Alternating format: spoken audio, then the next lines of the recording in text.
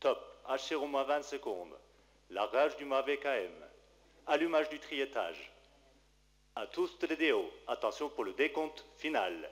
10, 9, 8, 7, 6, 5, 4, 3, 2, 1.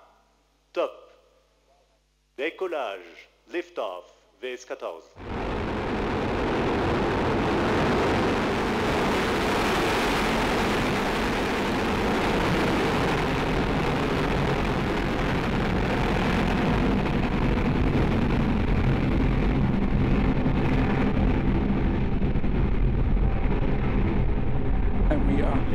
We are off, hauling ourselves against the gravity of the Earth. 336 tons, the equivalent of 22 buses. And we're heading north, out over the Atlantic, and then over North Canada. So at the moment, Soyuz is burning its 5 engines, 1 on the core stage, 4 on the boosters. The boosters are doing most of the work.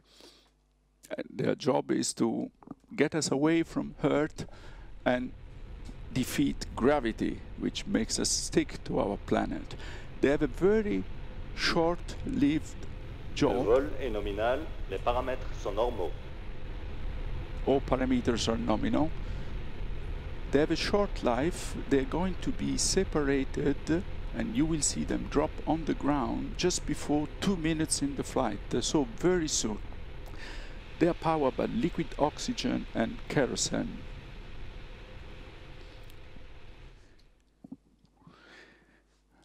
If we get lucky, we should be able to see the separation of the boosters, which is a magnificent sight.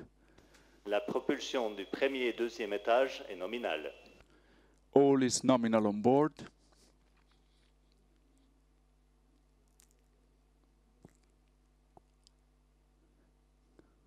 Watch for 158.